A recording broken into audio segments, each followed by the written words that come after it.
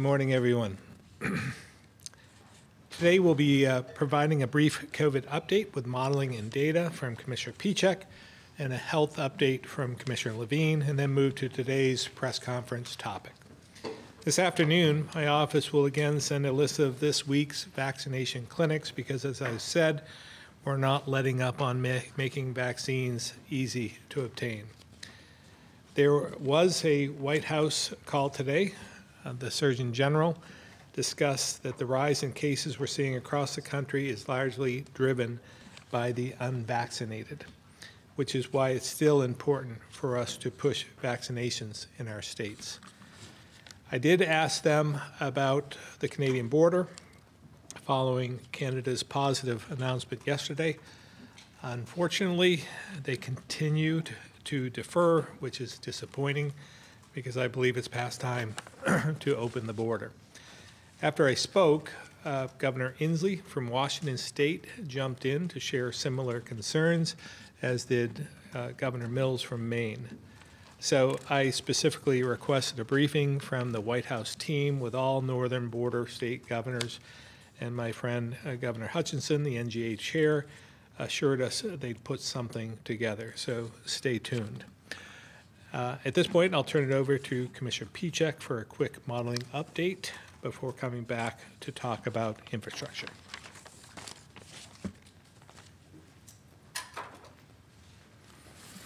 Thank you very much, Governor, and good afternoon, everyone. First, updating our vaccination progress. An additional 2,258 Vermonters started vaccination this week, increasing the percentage of eligible Vermonters who have received at least one dose of the vaccine to a nation-leading 83.2%. And Vermont continues to be the national leader across the board when it comes to vaccination progress. And looking at progress across our vaccination age bands, we can now see the slow and steady progress being made generally, but specifically with 18 to 21-year-olds now being over that 50% threshold. Vermont has seen its second week of increased cases, reporting 89 cases this week compared to 54 last week. The majority of these cases continue to be in the unvaccinated population here in Vermont. And when we look at cases by age, we can see that cases continue to remain very low in the 60 and older population, the population that is most at risk for COVID-19, but also the population that is the most protected against that virus. And while we're seeing some slight increases among the population and those who are under 60 years old, which again isn't quite as well protected as those over 60, overall, we can see that cases continue to be very low compared to where they were just a few months ago. And looking at the most recent forecasts, we do expect cases to be a little more elevated than they were during the month of June. Again, largely driven by the more transmissible Delta variant spreading among those who remain unvaccinated here in Vermont. Turning to hospitalizations, Vermont continues to have the lowest hospitalization rates in the country, and we see that the 7-day averages in the state are continuing to trend down, with those requiring critical care being at a very low level. We did report a fatality this week, the first reported death in the month of July, but again, driven by our very high vaccination rates generally, and specifically among those who are most vulnerable, we continue to forecast a very low fatality rate for the foreseeable future. The rising case rates is obviously not something that's confined to Vermont. In the Northeast, cases rose 68.7% this week, with the region reporting over 10,000 cases for the first time in 7 weeks. But we can see the Northeast hospitalizations continue to remain stable, which isn't necessarily true for other parts of the country. For example, in the South, which is the least vaccinated region of the country, their hospitalizations are more than 300% higher than us here in the Northeast. And again, as the CDC has reported, whether in the Northeast or other parts of the country, 97% of those requiring hospitalizations recently were unvaccinated individuals. And we can see that this rise in hospitalizations is driven by the increasing prevalence of the Delta variant in certain parts of the country, which again is spreading quickly among the unvaccinated population. Just this morning, the CDC estimates that 83% of all cases are now made up of the Delta variant, and some models push that number as high as 90%. And we can see here in some time-lapse graphics just exactly how the spread is occurring in other parts of the country, when on June 22nd, when the Delta variant maybe made up about 50% of cases, some of those cases started to take hold in southern Missouri, a little bit in other parts of the South. But just 2 weeks ago, we can see how that spread again to other parts of Missouri, into Arkansas, and starting to see spread in other parts of the South, particularly in Florida. And now today, you can see how that spread has continued to be in much of the entire state of Arkansas, Missouri, into parts of Louisiana, and of course also in Florida as well. So those are some of the states that again see the lowest vaccination rates in the country. In the Northeast, where we have the highest vaccination rates, we continue to be well protected. But again, as the governor said, for that 92,000 remaining Vermonters that are not yet vaccinated, certainly a good reason to go out and do so today. And with that, I'll turn it over to Dr. Levine.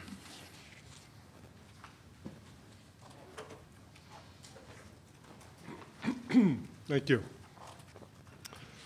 So we continue to hear about the Delta variant's role in accelerating spread of COVID across the country. In Vermont, though, we are well protected with high vaccination rates. But even here, as you've seen, we've had a small increase in cases, likely the result of this more transmissible variant. But in light of the vaccination rate, we've seen no big outbreaks. So what do you need to know now? First, anyone who is not vaccinated is at risk, and with this more contagious variant, a higher risk than ever before. The more people we can get vaccinated, the more we can keep up that protection. Second, the vaccines are doing exactly what they are supposed to do, preventing the most serious effects of COVID-19, severe illness, hospitalization, and deaths. We've already seen how these numbers dropped in Vermont as our vaccination rate increased. The vast majority of hospitalizations and deaths nationwide, meaning well over 90%, are among the unvaccinated.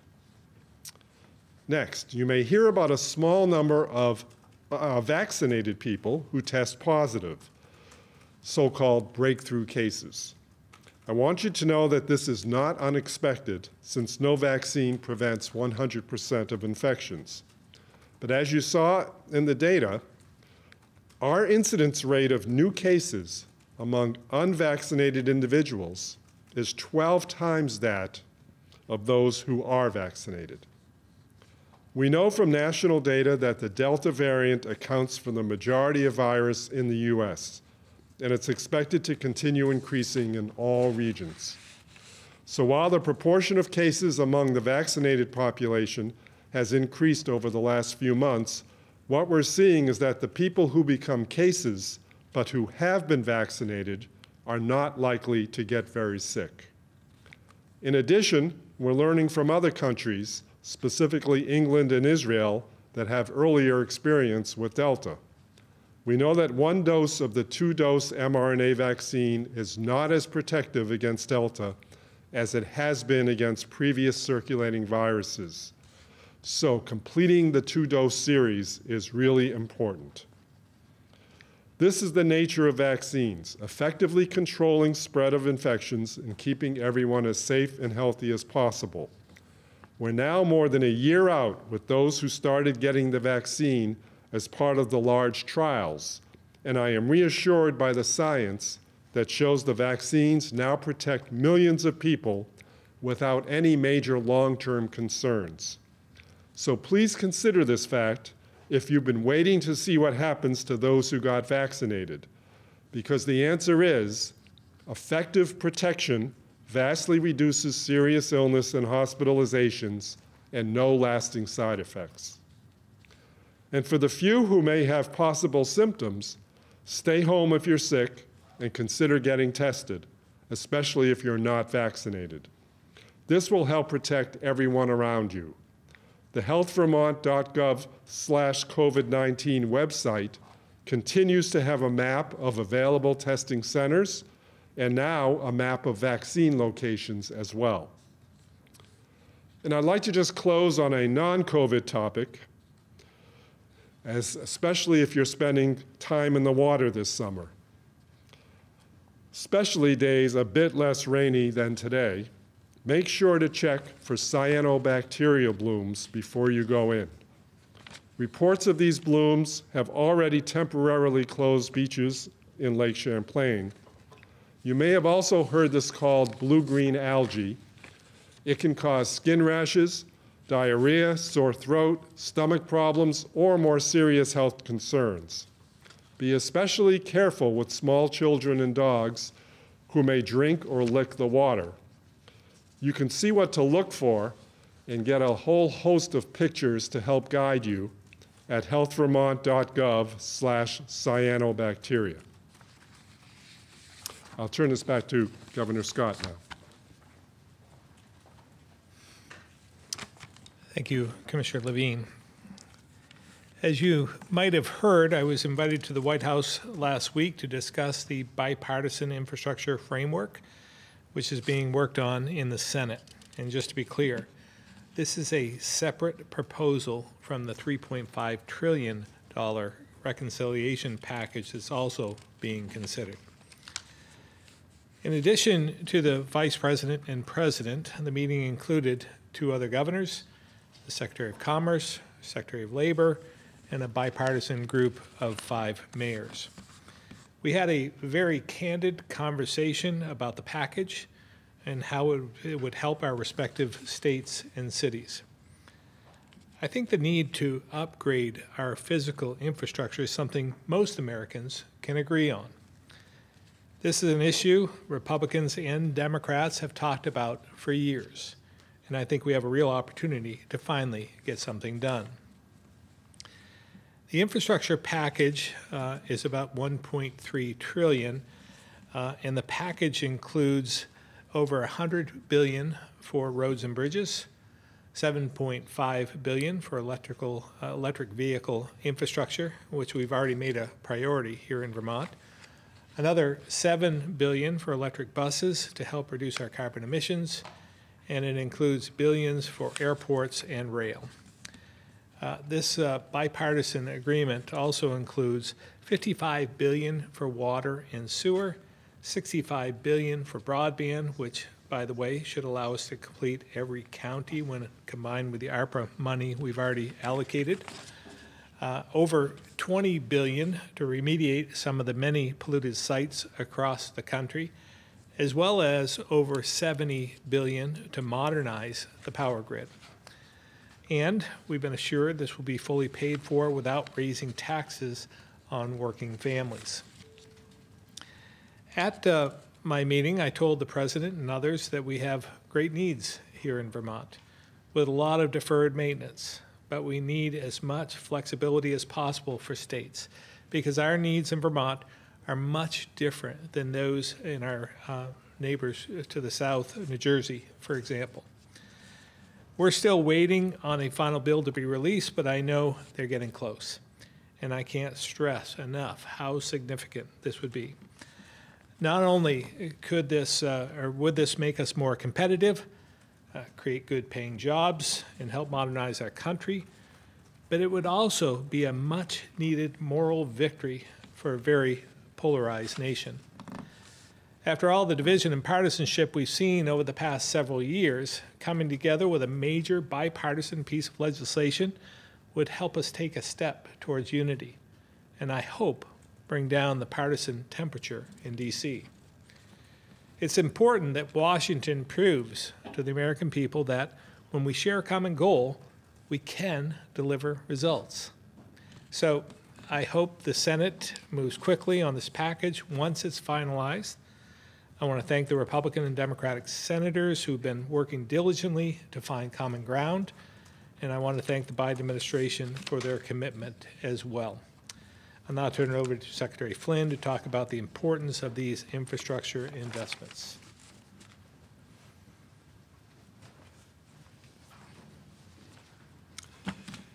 Thank you, Governor.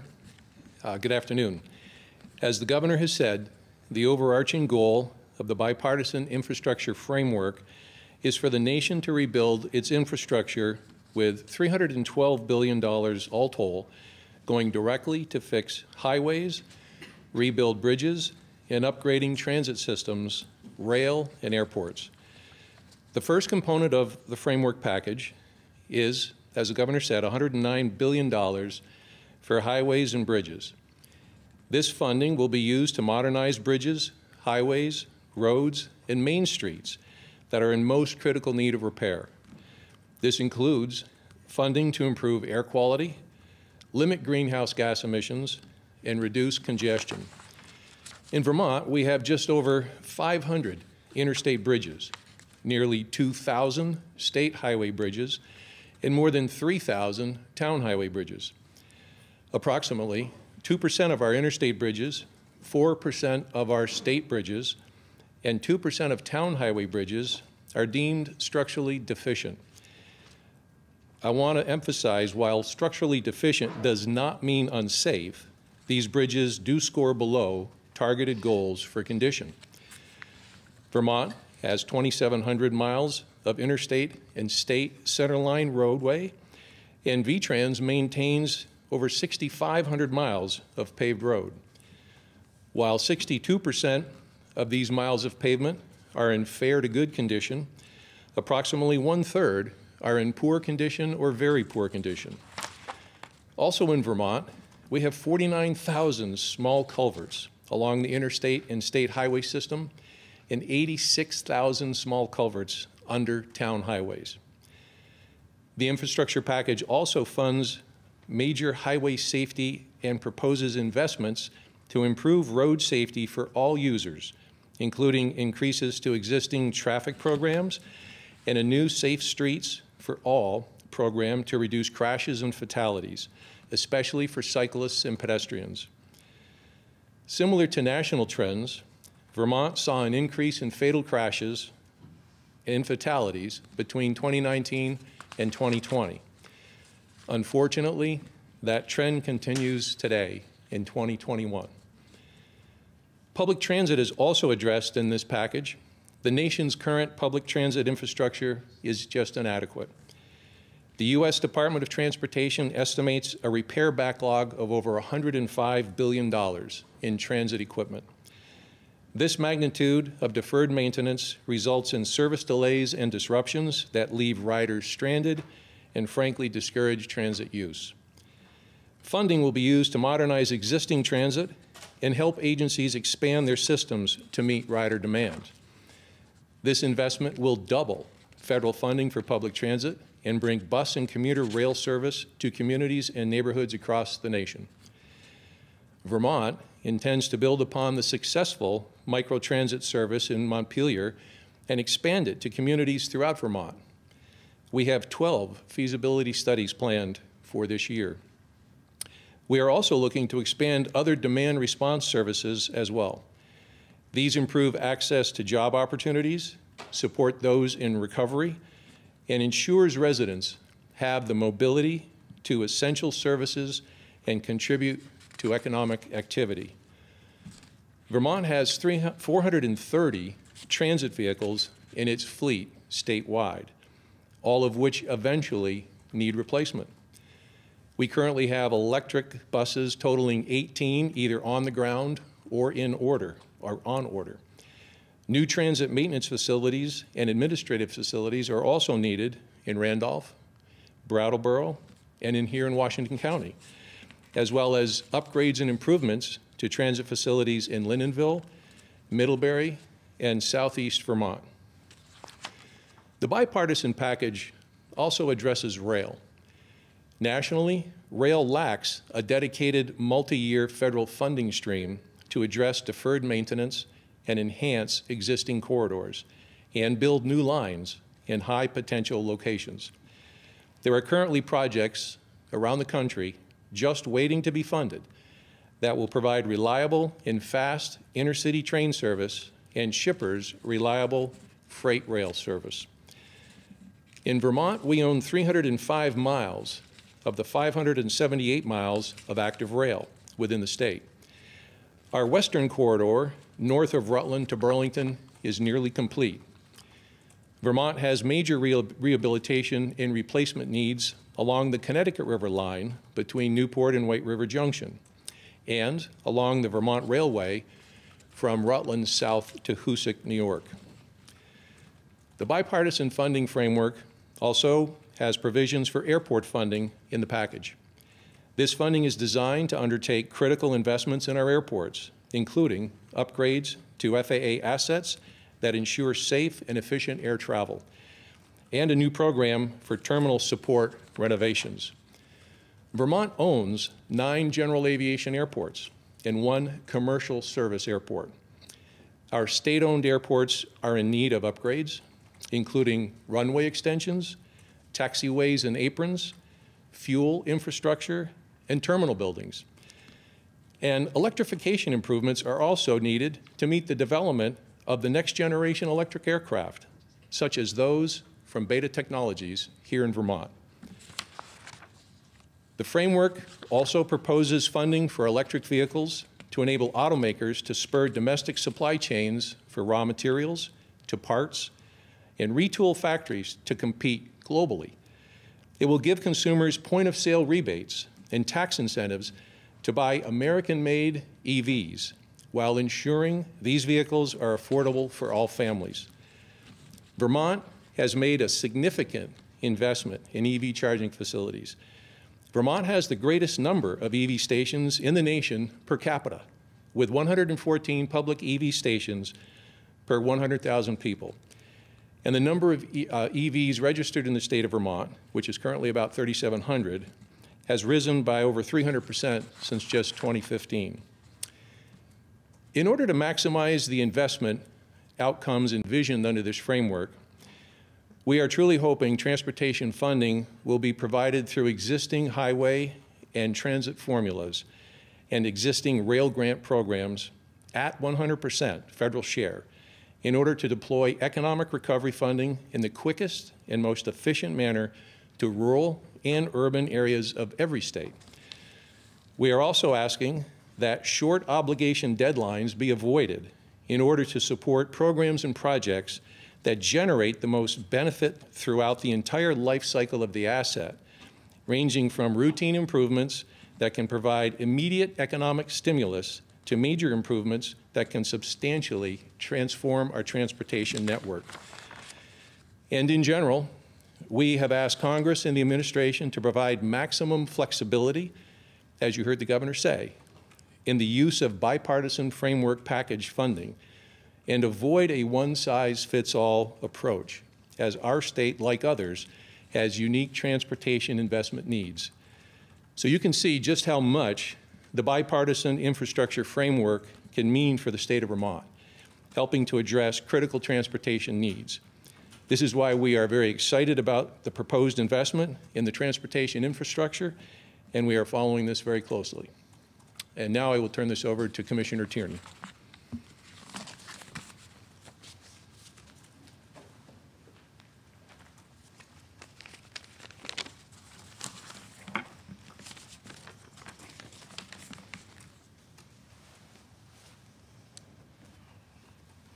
Thank you, Secretary Flynn. As you may be aware, if you've looked at the proposed framework that's come out of Washington, $65 billion alone has been proposed for energy investment, and another substantial portion for broadband as well. Forgive me, that's $65 billion on broadband and $70 billion for energy. I'm going to talk to you a little bit first about broadband and then about the energy applications of this money. The framework for the infrastructure bill acknowledges that broadband is infrastructure, meaning that it's equivalent to something like a highway. Now that is new, and therefore good news. It signals a very important step forward in federal policy and budget thinking around broadband. It shows that Washington is finally starting to get the message. Broadband is a necessity, not a nice-to-have alternative to landline telephones or cable television. And like a road system, Vermont's broadband road system needs work, continuous work. Some roads need to be built, some roads need to be upgraded, and some roads need to be redesigned. Thankfully, we have 9 communications union districts in the state throughout Vermont that are already hard at work on building the many last-mile broadband roads we need to connect our 54,000 unserved or underserved addresses, meaning places that do not currently have access to service of 25.3 megabits per second, which is the current federal definition of high-speed broadband. It is therefore very encouraging to see that the bipartisan framework expressly aims to provide technical assistance to communities seeking to expand broadband, and that long-term planning for spending is encouraged. That kind of technical assistance and approach will strongly support our CUDs as they work to meet the last-mile needs in their respective communities. At this time, the new Vermont Community Broadband Board has an appropriation from our legislature and signed by the governor of $150 million of ARPA funding in FY22. And this is seed money for the CUDs to reach those 54,000 unserved or underserved addresses. The expectation is there will be an additional $100 million of ARPA funding to follow in the next 2 years. Still, Vermont needs more.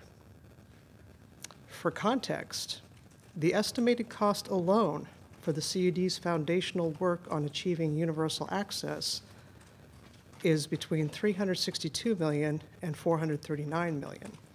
For more context, to get 100 up, 100 down fiber for all Vermont addresses, it is estimated to cost $1 billion. So, as you can see, securing some part of the $67 billion for Vermont for broadband funding is highly desirable. It's also encouraging to see that the bipartisan framework includes funding to bring down high-speed internet prices across the board. The price of high-speed broadband service is another compelling challenge that Americans face across the nation, notwithstanding that competitive markets exist to set these prices. The story is the same in Vermont, where pricing for broadband service has only recently begun to receive attention, not because it isn't an issue here, but because the absence of physical access for so many has dominated for so long, thereby crowding out the conversation about the cost for the service, both once the connection is built and also for those who may be staring out their dining room windows at fiber lines that pass them by and might just as well not be there because the service they carry is simply not affordable.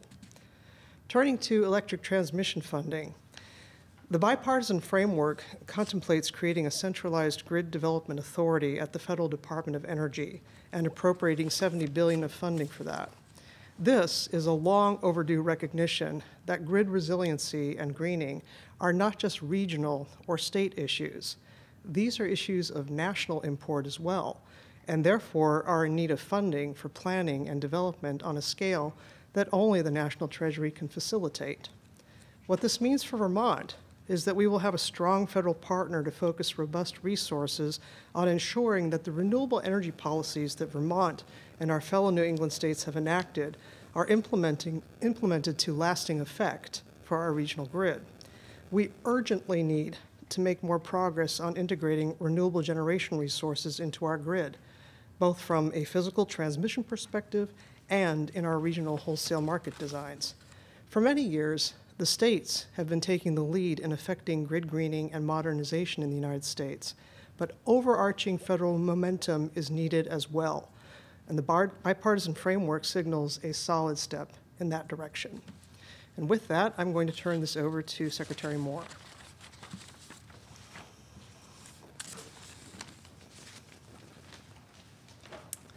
Thank you, Commissioner Tierney. Good afternoon. The passage of long-term and comprehensive infrastructure funding is an incredible opportunity to rebuild aging systems in Vermont, including drinking water and wastewater, to remediate and redevelop brownfield properties and other contaminated sites, and address the challenges posed by climate change. While we await final details of the bill, some priorities that are important to Vermonters include continued support for our water infrastructure, including programs necessary to achieve clean drinking water and improve wastewater treatment. Over the next 10 years, we estimate that Vermont's water infrastructure will require investments of more than $2 billion. Investments in things like refurbishing Vermont's 92 existing municipal wastewater treatment systems, repairs and upgrades to many of the state's more than 400 community drinking water systems, almost 75% of which serve populations of less than 500. Installing stormwater management practices, which are critical to addressing the harmful algal blooms Dr. Levine referred to in his opening remarks, and achieving our water quality goals in places like Lake Champlain and Lake Memphremagog. Deploying nature-based solutions like floodplain and wetland restoration to minimize the impacts of extreme weather. And in addition, the federal infrastructure package would include funding to help prepare more of our infrastructure for the impacts of climate change and extreme weather events.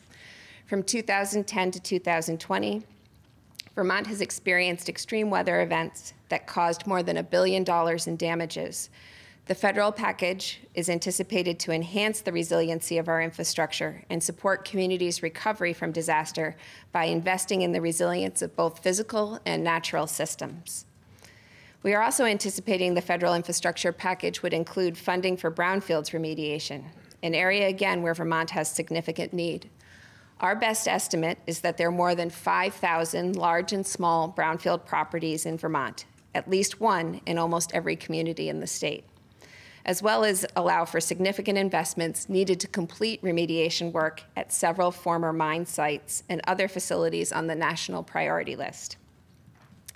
COVID-19 recovery dollars and the availability of one-time state monies are allowing us to initiate and accelerate work in many of these areas in a way that is unparalleled in my professional career, with planned investments this fiscal year of $100 million in water infrastructure and $25 million in brownfield remediation and redevelopment. We are incredibly grateful to Vermont's federal delegation for their role in securing COVID-19 recovery dollars for rural states like Vermont, and our own legislature for working with us to prioritize investments in core infrastructure. These dollars are a short-term funding opportunity that invest in the economic recovery of our communities and support vulnerable Vermonters. While these dollar figures are significant and impactful, given the magnitude of the need, they are also a down payment on this core infrastructure. Timely passage of a federal infrastructure package will allow Vermont to build on the momentum created by these current investments to make transformational improvements that will serve to support Vermonters for decades with high-quality waters and a cleaner environment. And with that, I will turn it back over to the governor. Thank you, Secretary Moore. And with that, I'll open up to questions. Start with folks in the room.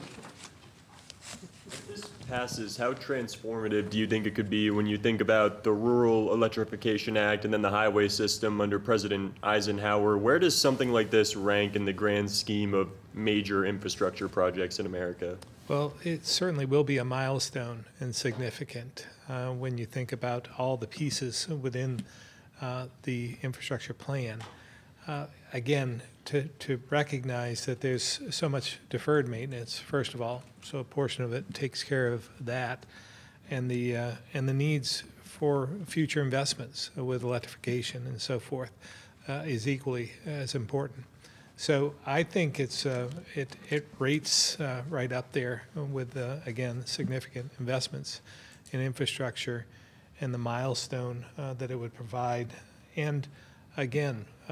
Bringing us up the ladder, so to speak.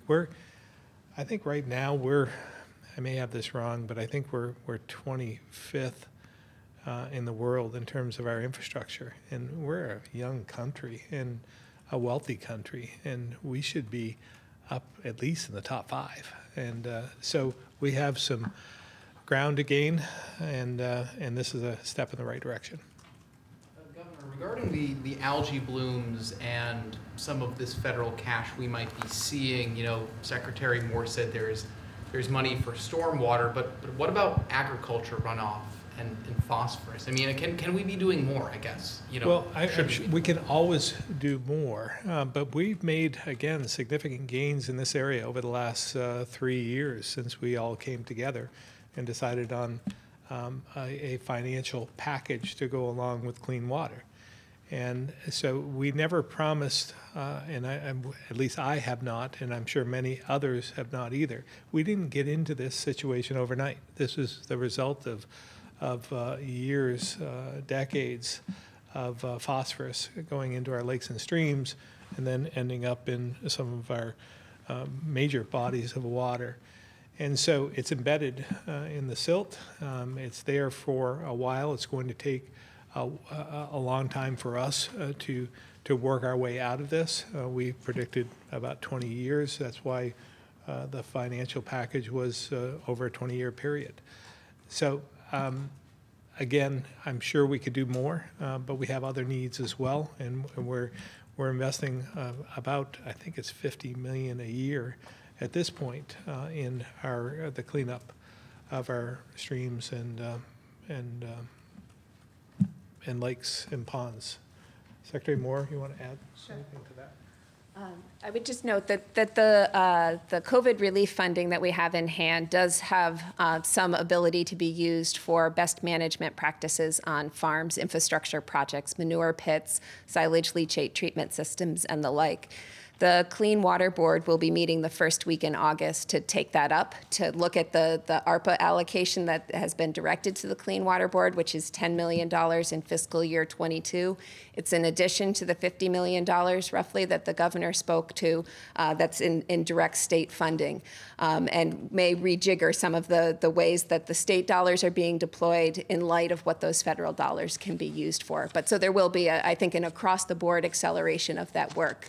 It's less clear to me what the opportunities may be in the larger federal infrastructure package, but certainly with those ARPA funds, there is an opportunity to accelerate agricultural improvements as well.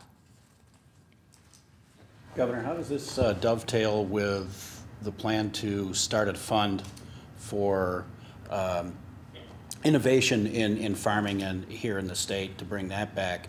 And how does that dovetail into maybe this money and efforts to make improvements to the farming and agriculture community? Yeah, a separate initiative in some respects, but it does dovetail nicely with everything we're trying to do, whether it be improving the economy, keeping agriculture alive and well here in Vermont.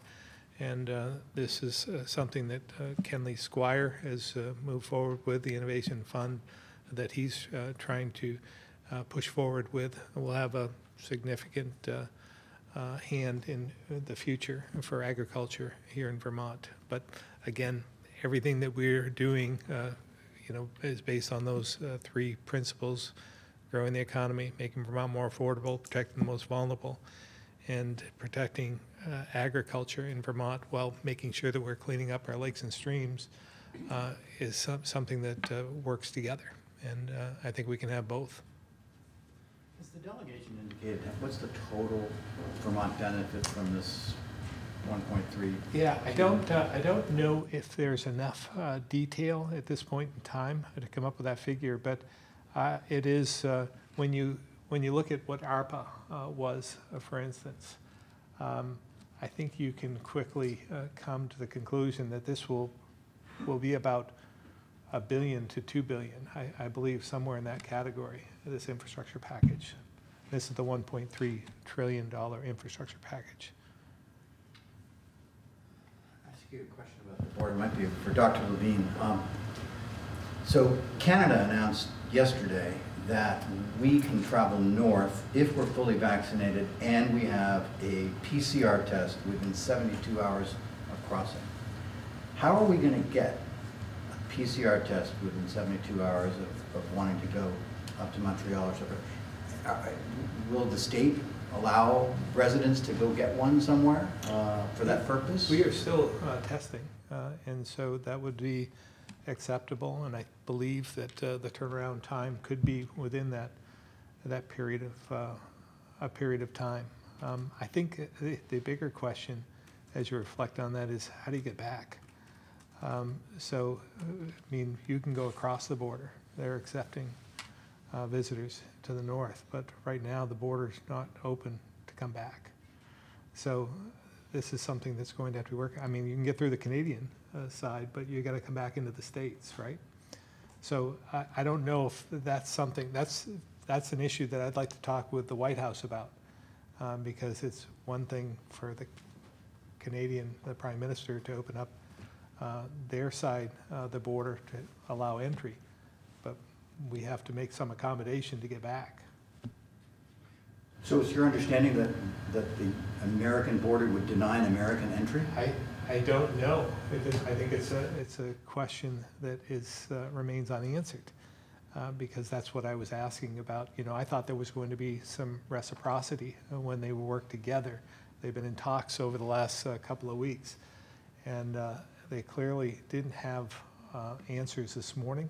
Maybe they'll come to some agreement, conclusion, but I think that this creates maybe some more confusion. At least it does on my part. Well, on the testing issue, where do you go to get a test in 72 hours? And is it paid for by the government? Yeah. Yes, it is paid for. The tests are still free. We have like 16 or 17 fixed sites throughout the state that are still up and running, so you can go there. But I'll let Dr. Levine answer further. And there is the map on the Health Department website that does give you a sense of what pharmacies are also testing, depending on what area of the state you're in.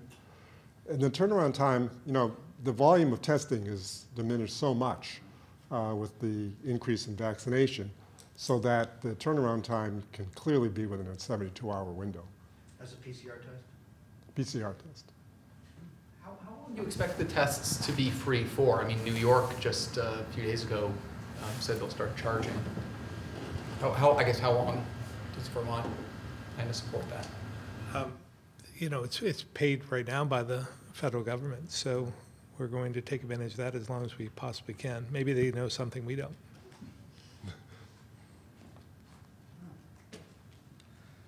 So all the northern border governors have asked for a meeting with Biden administration officials, right? Is that what you said? Well, I asked, while we were on the call, I asked the NGA, National Governors Association Chair, which is Governor Hutchinson, if they would put something together for us. Because when I asked my question, the White House had responded with, "We'll get back to you."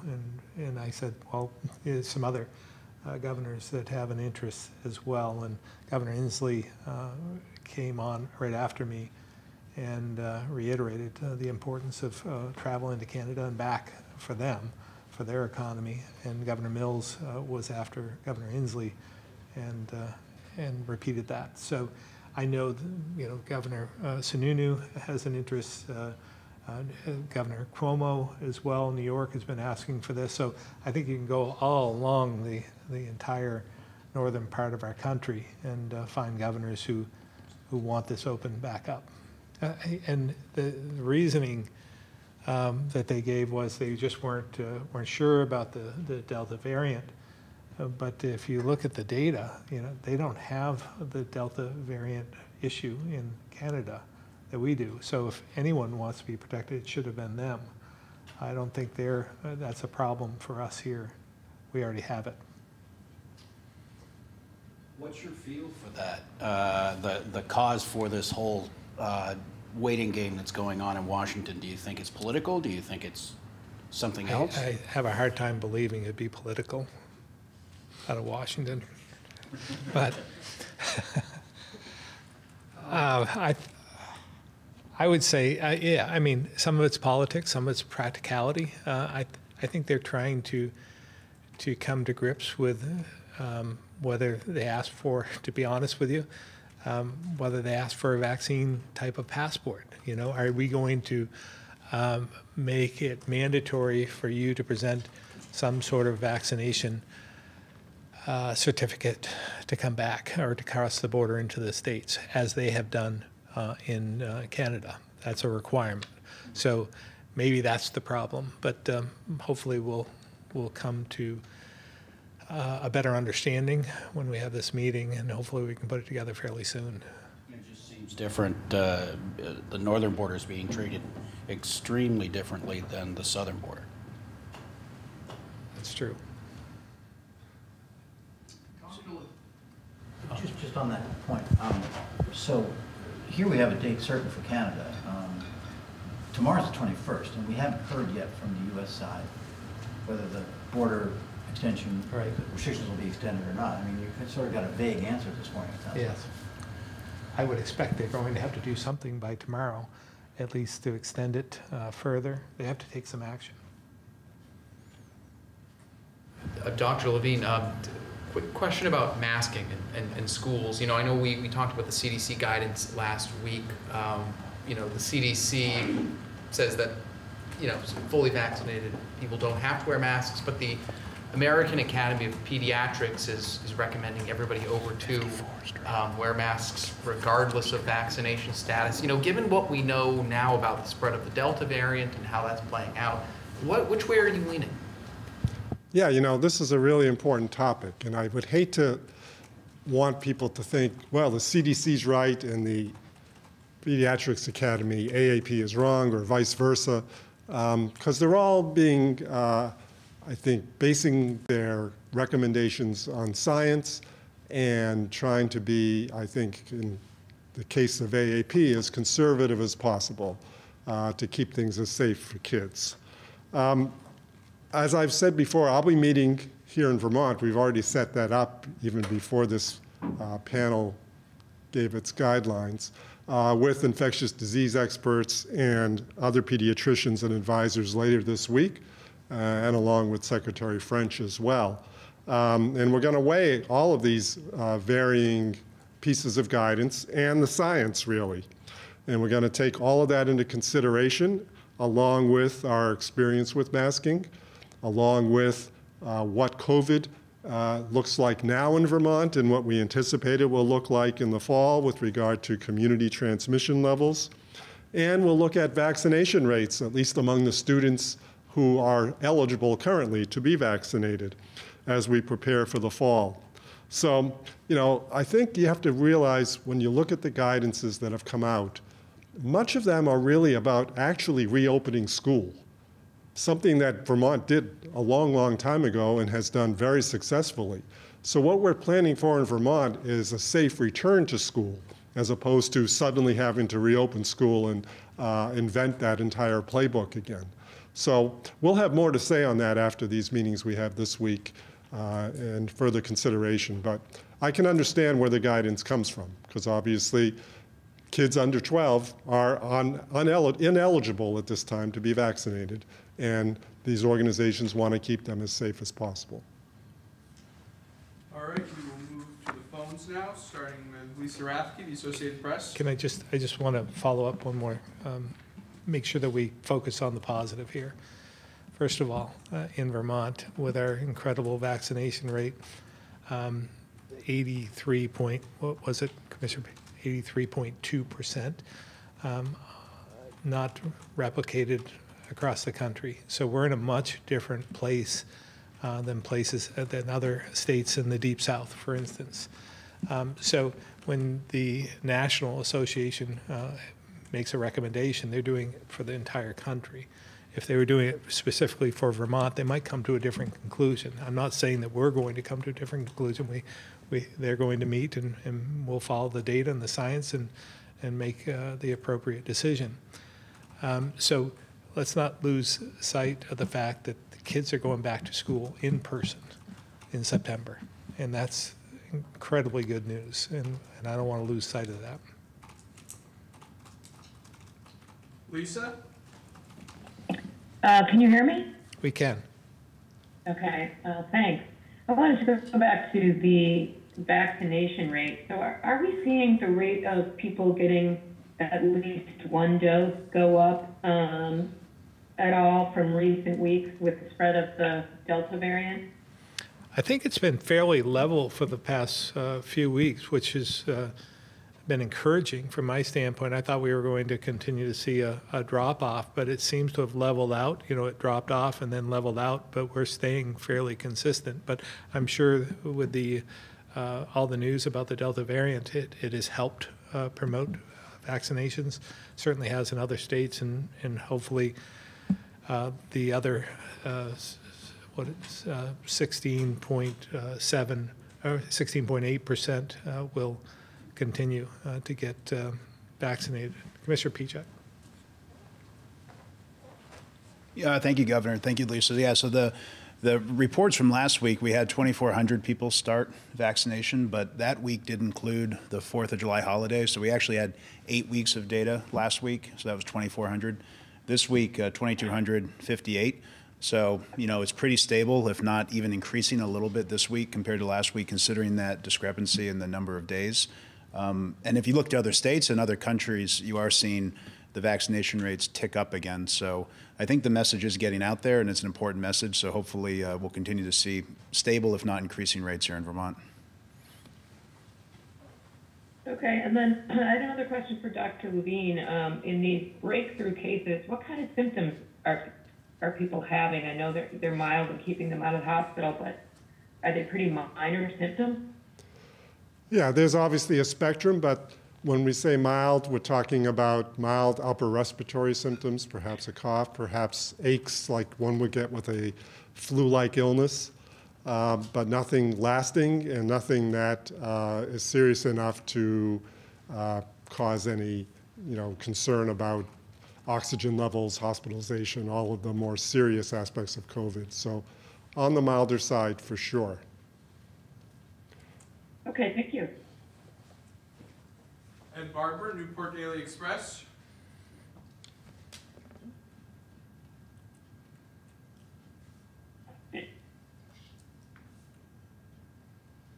I have two questions. The first one is for Dr. Levine. Over the last month or two, I've asked you if you had any updated information about the vaccination rate in Essex County, because a lot of people get their medical care across the river in New Hampshire. Do you have any updated information that will tell us what the vaccination rate is for people who live in that area? He's conferring with Commissioner Pieciak. I think they'll get that for you. So, when we, Ed? Okay, you don't have an answer? No, the answer, I have an answer. The range was in the 54 to 56% range, and we did do some conferring with New Hampshire. As I've said before, they have a new registry, and we've had a little trouble making sure that we are reconciling the data appropriately and that there's no duplication. We think that there's another 4% that we could add to that, which would bring Essex County close to or equal to 60%. So still not the top county in the state by any means, but certainly a much more respectable, I think, representation of reality there. Not as low as the previous numbers may have made people believe. And we continue to have ongoing efforts in the northeastern part of the state with vaccination opportunities. Okay, thank you. Excuse me. And the other question I have, different topic, back to the governor.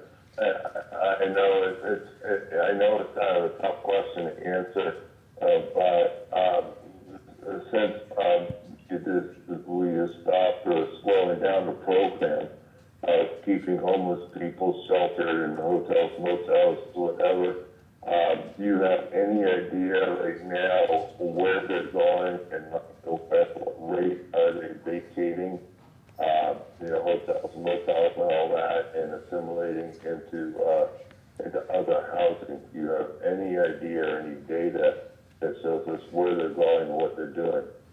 I don't have that information right now, but I would say about a third of those who were involved in the hotel motel program have left, but we still have, I think, 1,500 or so still in the program.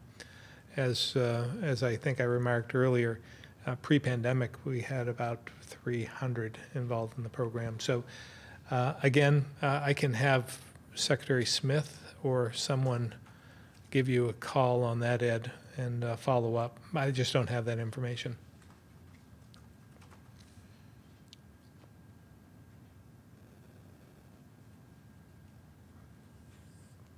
You still there, Ed?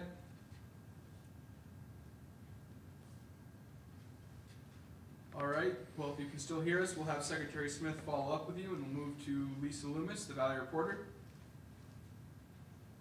Good afternoon. I want to follow up on Lisa Rafke's question about breakthrough cases and ask, how does that impact or affect your ongoing immunity? Does it enhance it? Does it prolong the efficacy of your vaccine, or are these mild cases not conferring as much ongoing immunity? I wish I could give you an answer to that question. I'm not sure we have enough study to understand how to answer that question, because keep in mind the vaccines are new. We know a lot about how they provide additional immunity to people who were previously infected. I don't think we have a lot of data on people who are vaccinated and then get a mild infection. Science would tell me that you're going to have an antibody response again to that, but I'm not sure really if it's been studied, so I can't really say much more than that at this point in time. Good question, though. Thanks for your time. That's it for me. Tom Davis, Compass Vermont.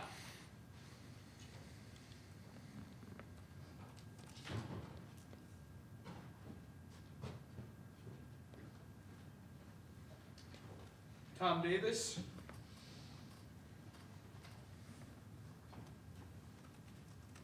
All right, we'll move to Tim McQuiston, Vermont Business Magazine. Hi, Governor. I'm wondering if Michael Harrington is available. I had a question about the unemployment report. I believe he is. Go ahead. Commissioner, there's always revisions, or usually there are revisions, but that was especially large revision going up to 3.1%. I know this isn't exactly, I know the U.S. Census takes care of a lot of this, but can you explain what might have caused that? Thanks for bringing this up. I did have a conversation with our chief economist, Matthew Barowitz, in our Labor Market Information Division about this yesterday. You know, it is a revision that's done based on the numbers collected at the federal level through the household survey. So I think based on what I've heard is more or less the challenge given COVID around capturing definitive data. And so that is why they call it preliminary. Like you said, this is a much larger change than we've seen in the past. But a lot of this, I think, is just the data catching up with itself. There wasn't, when I spoke with him, there wasn't any one significant reason that would have caused this change in the numbers. Really more just a finalizing of the numbers based on the data and the constant review of the data. But I think what we're finding is that it's extremely challenging when you've got multiple programs, some state programs, some federal programs, when you're trying to calculate unemployment rates across multiple states. And then we get into the methodology for how the unemployment rate is calculated. And we have things like COVID qualifying scenarios, or states that have work search turned on or off. So there's a lot of factors that really weren't part of the way the model was originally designed, now factoring into the modeling.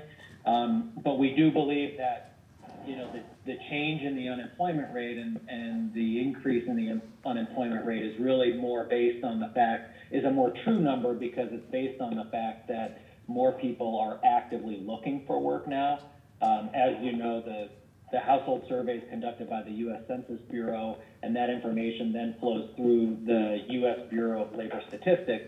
The survey asks individuals, when it conducts the household survey, if they are actively looking for work or have looked for work in the past 4 weeks. And so if someone was not conducting a work search or was quarantining or had some other factor that played into that from a health perspective, they would not have been counted in the unemployment rate. And even though they may be considered part of the labor market. So from that perspective, I think we're just getting more accurate information as we true up the numbers month over month. I was also wondering, Commissioner, if you have this in front of you, how much the state is still getting in the federal stipend. You know, it's the, I assume it's going down, but do you know how much is coming in a week on that? Just clarify for me, Tim, when you say federal stipend. The $300 a week that the feds are providing until September. Yeah, so I'm not in totality. I just don't have the number in front of me. But what we end up, so there are essentially 3 base programs. There's regular state unemployment, which comes out of the state trust fund. Those individuals that have exhausted that period of eligibility are now on pandemic unemployment, emergency unemployment compensation, which is the federal extended benefit. But we also have the pandemic unemployment assistance program. So those 3 base programs house the total amount of unemployed individuals that are collecting benefits, and all of those are eligible for the $300. So from that perspective, we know that our numbers are, and I don't have the exact number in front of me, but the most recent number I saw was around 15,000 total claimants, give or take. So that would be how much we're paying out for the $300 per weekly claim. I'll send Kyle a note and see if maybe he can rustle up those numbers. That's it for me. Thank you. Thank you. And I think we have Tom Davis back on, so we'll try going back to him and then to Aaron. Thanks, Jason. Appreciate it. I want to follow up on the infrastructure specifically when it comes to the bridges in Vermont. I've had some communication already with the AOT. It's been really helpful. One curiosity I have is, will you be updating in your databases or in some other place which bridges will go under construction in which sequence? That's question number 1.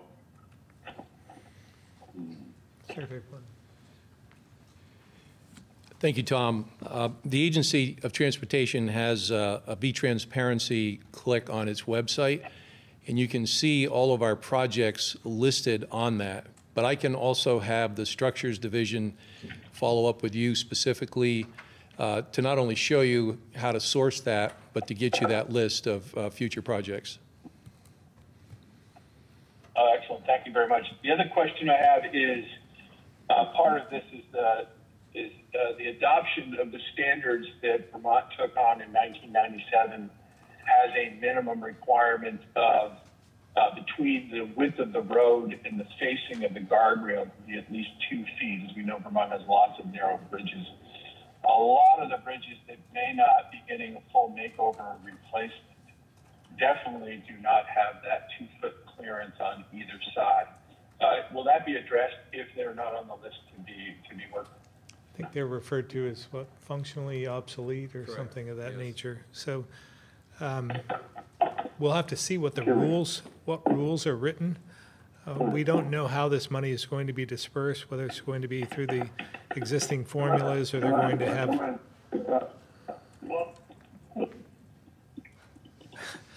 I don't think that's you, Tom, is it? No, it's not. Okay. I got part of what you said, sir. Okay, we'll have to see. That's part of, getting this right and getting the details, and I think that's where the Senate, the Congress is working at this point, just ironing out all those details that do matter. So we'll see what comes out in the end. Okay, I appreciate always the information. AOT is always really great about getting back to people. Very much appreciated. That's all I have. Thank you, Tom. Aaron Patenko, VT Digger. Can you hear me? Got half of that, Aaron. Yes. Okay, well, hopefully I get clearer as time goes on. I have a question. I think this is for Dr. Levine. I get a lot of questions on, what do breakthrough cases among vaccinated Vermonters look like? How low are they is usually the main question. And I usually end up deferring people to the Department of Health's weekly presentation, which occasionally has updates on breakthrough cases, but we don't have any details on how many breakthrough cases there have been over time, the age of breakthrough cases, the regional distribution of breakthrough cases. Do you have any plans to kind of provide Vermonters with more detailed data on vaccinated breakthrough cases? Yes, I think we had one weekly update. It was a period of time ago that devoted a few pages to that, but we haven't done that on a consistent basis. So far, we've had 276 cases altogether of breakthrough cases. Keep in mind, we're talking about over 420,000 people fully vaccinated in Vermont to date. So we're still talking at a rate of about 7 in 10,000. In terms of the details about ages and what have you, I can't give you that right now off the top of my head, but we can provide an update for you at the next press conference.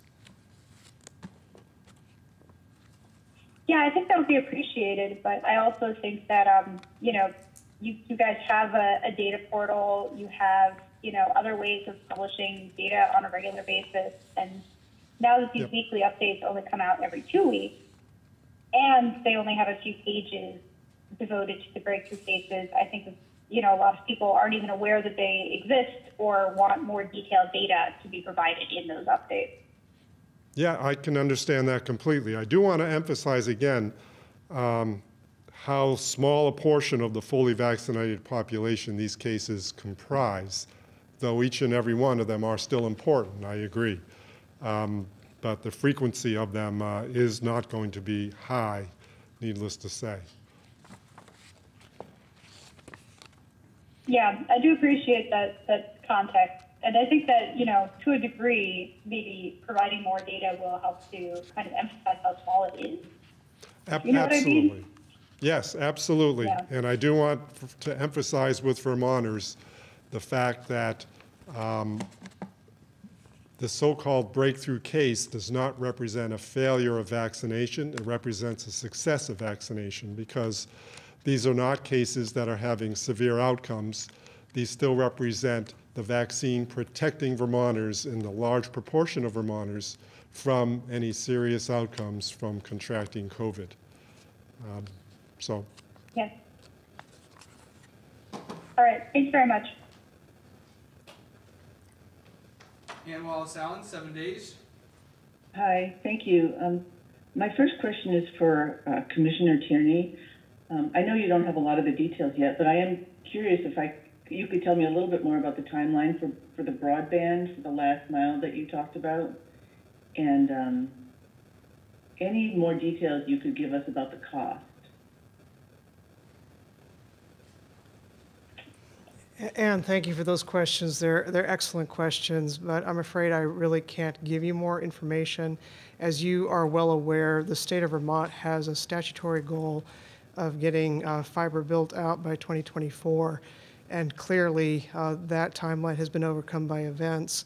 Alone, because of the flood of federal funding that's coming out now for broadband across the nation, this is causing supply issues as well. So I think it's fair to say that it will be done as quickly as possible. I think these are questions that you will increasingly want to pose to the executive director of the Vermont Community Broadband Board, Ms. Hallquist. I have heard her tentatively say that we're looking at getting the job completed in 5 to 10 years, but that is going to change as the facts on the ground unfold.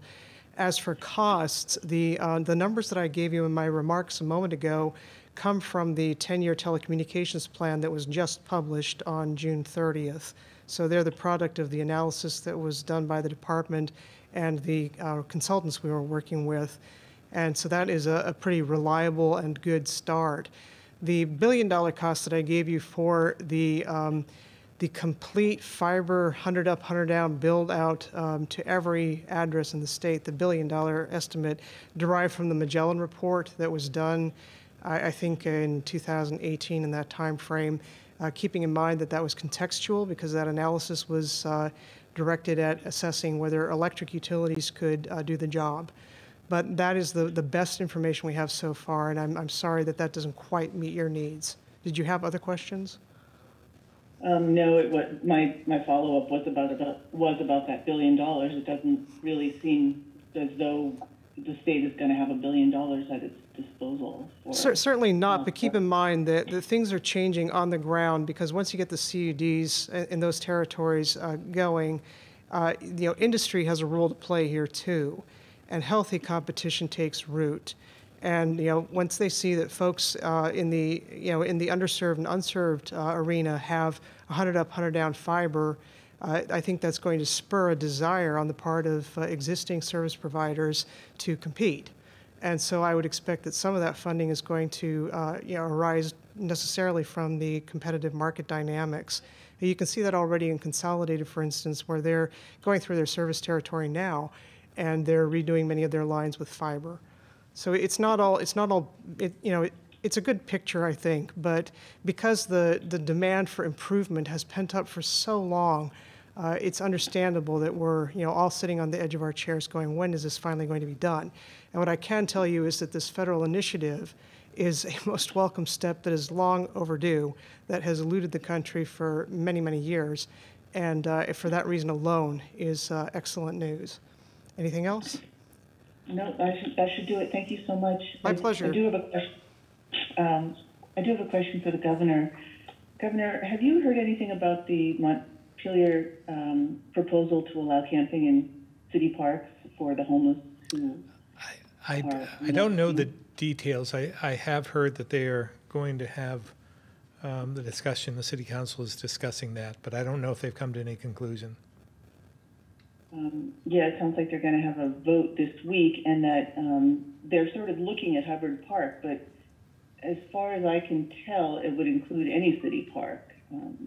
And, the community is talking about how they are historically a community who want to help people, but some people are saying that this might not be a good thing for the capital city to have camping. And I wondered, since it is sort of the capital, that if you had any thoughts about whether people should be camping in the park.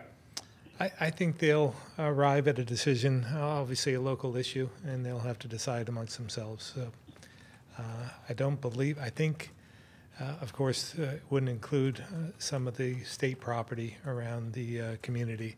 It would have to be in city-owned land. Yes, indeed. All right, local issue. Thank you. Guy Page, Vermont Daily Chronicle.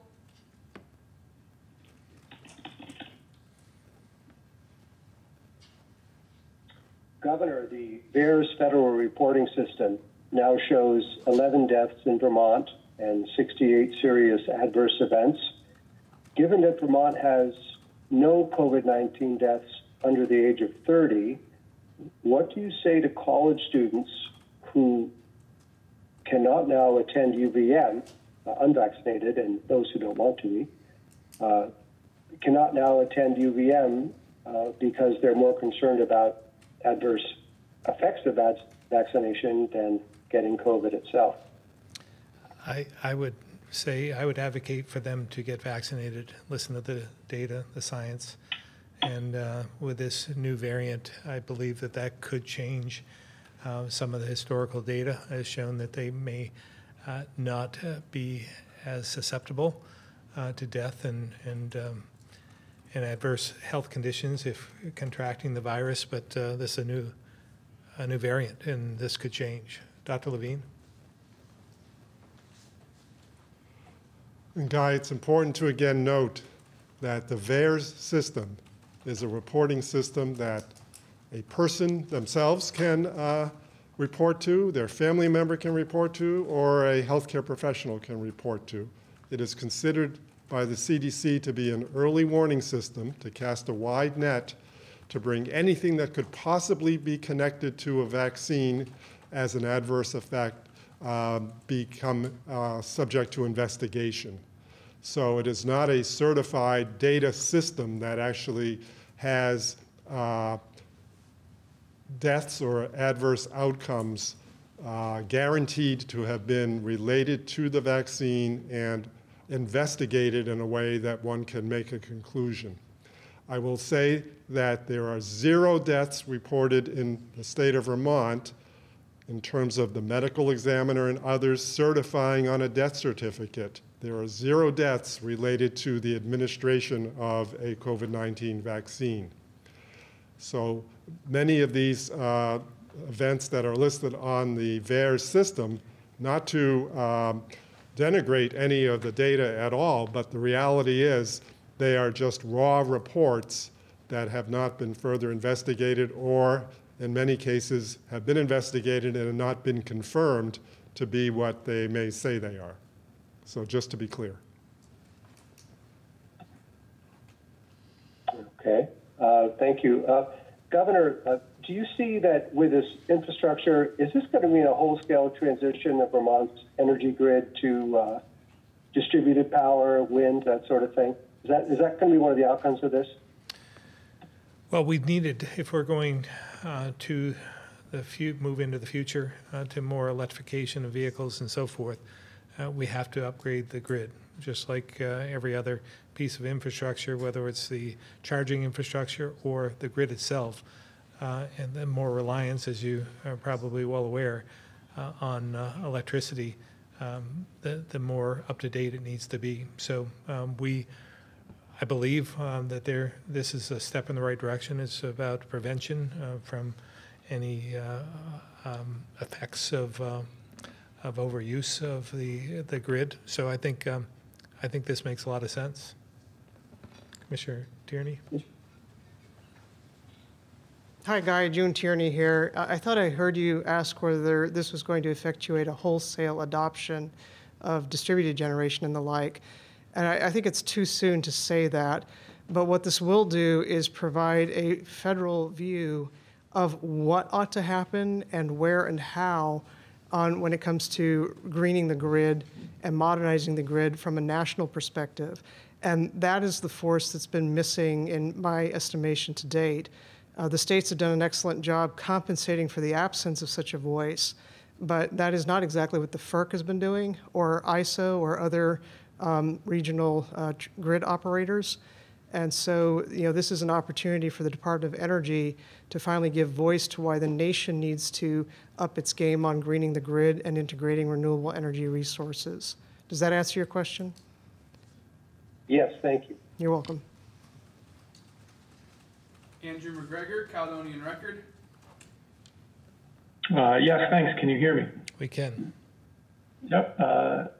For Commissioner Levine, then a lot of discussion about the threat of the Delta variant, unvaccinated being most at risk, and children under 12 not yet eligible for vaccines. What is the advice and guidance that you offer to families this summer, especially with kids congregating at camps and on sports teams? Masks really seem to be a thing of the past, even among the youth. Again, Dr. Levine will give you a complete answer, but I just want to remind everybody where we're at here in Vermont. We don't have a lot of community spread because most people are vaccinated. So I think we're in a pretty good place at this point in time. And that's very, very true.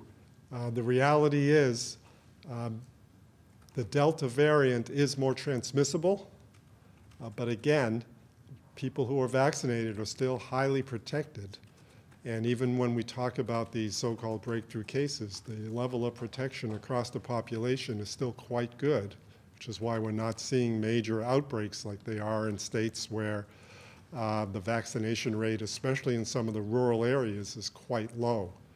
And where you saw Commissioner Pieciak's map light up in purple are all of those areas. Unvaccinated people who could be vaccinated but have chosen not to be, and a very transmissible variant of virus. So keep that in mind. If a child is under 12 and not currently eligible for vaccination, yes, that does make them eligible to get COVID, of course, but at the same time, I need to say that we still see less and less infections in children than we do in adults, with Delta, that's changed a little. That's increased the amount of children getting infected, but that doesn't mean that every child is going to get infected because they haven't the opportunity to be vaccinated. And it certainly doesn't mean that we're seeing more serious outcomes in whatever infections do occur in young children. So keep that in mind. We're not seeing, again, the hospitalization rates in Vermont really tick up at all at this point in time with regard to having this variant that we assume is causing more and more of the infections in the state.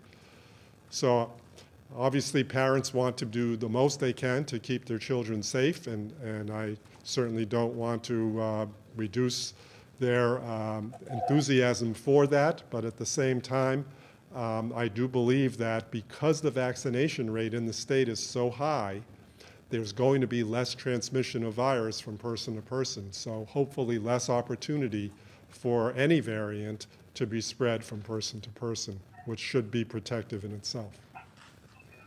And with such few cases lately, is the state able to sequence all the positives that come through now? Yeah, I was hoping to have some data to present today, but the earliest that might come back is this evening, so I can't give that to you right now.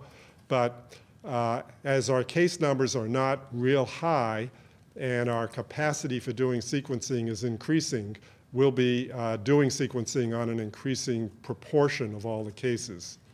Right now, though, I don't have any data to give you, not from our own lab or from the Broad lab in Boston, which does these intermittently. They don't do that every time they get a result. So we kind of have to wait to get that back as well as the CDC data back.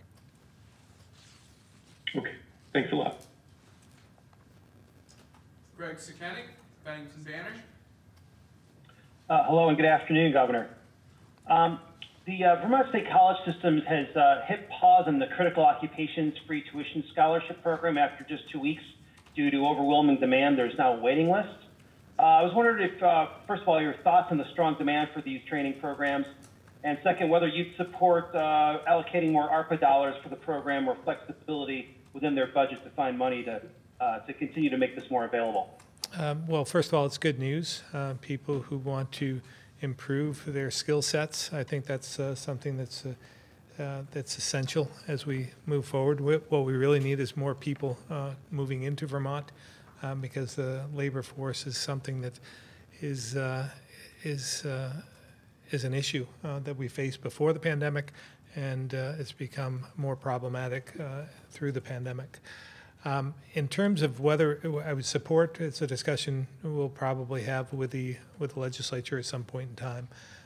But I think it's again good news for those who are actively pursuing a higher degree or certification. That's it. Thank you very much. I just want to go back to Andrew for a minute. The best way for Vermont to protect the ineligible until those 12 and under have a vaccine that's approved, and we're hearing that it could be in September when there's one approved for a younger age group.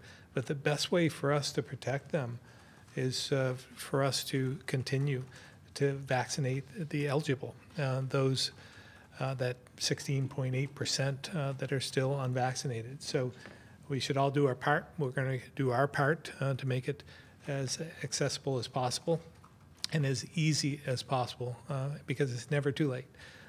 This is a good day to get vaccinated, and if it's not today, make it tomorrow. So with that, I think we're done. We'll see you again next Tuesday.